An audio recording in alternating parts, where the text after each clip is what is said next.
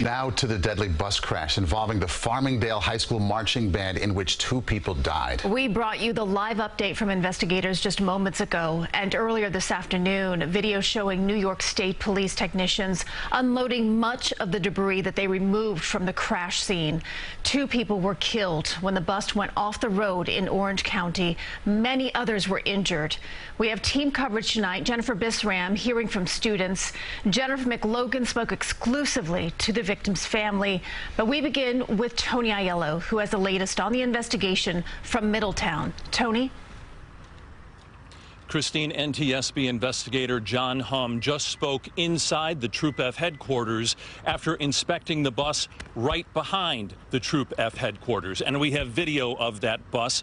It is a broken shell. It was traveling on Interstate 84. The front left tire failed. The bus went down an embankment, fell onto its left-hand side, and that's where many people were injured and 2 people were killed. The NTSB will be running what's called a parallel safety investigation. Won't be determining the cause of the accident, but will be looking at why did it happen, how did it happen, and what safety recommendations might have prevented it from happening. John Humm, the investigator, spoke about various factors they'll be looking at, including safety equipment inside the bus. It's still too early at this point to know what the seatbelt usage was for both the driver and the victims, the occupants in the vehicle, but that's something that I'll specifically be looking at, definitely. Investigator Humm did say that the bus driver was a woman, and they hope to speak to her very soon.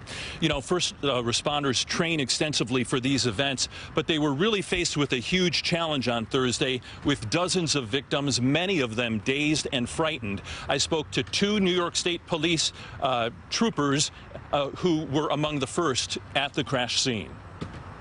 First responders say it was a scene they will never forget. The adrenaline began pumping on the way to the accident site. Every piece of hair on my body was standing up, the goosebumps when you hear children. A bus down the embankment, debris scattered everywhere. Numerous victims, EMTs tending to numerous victims. NYSP investigator Mark Whalen and trooper Jason Lewis say the situation was mayhem, and it was their job to bring order to the chaos. Numerous children scattered around, the crying, you know, asking for the parents, just as I would do with my 2 children.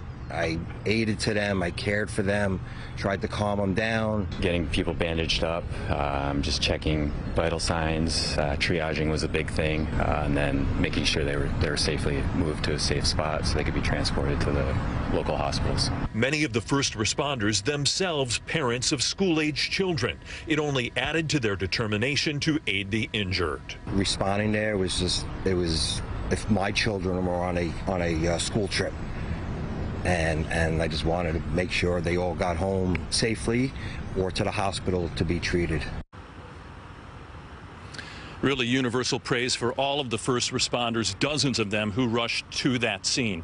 We know that from state police that there are still 5 students listed in critical condition and about another 8 or 10 still hospitalized. A total of 44 people from that bus taken to the hospital. 1 first responder who works for Empress EMS also needed medical treatment after suffering chest pains from the exertion of going up and down that deep ravine in order to reach the bus. So again, the NTSB is here on site running a parallel investigation to the New York State Police. They expect to be here 5 days to a week or so. Reporting live in Middletown, Tony Aiello, CBS 2 News. Tony, thank you.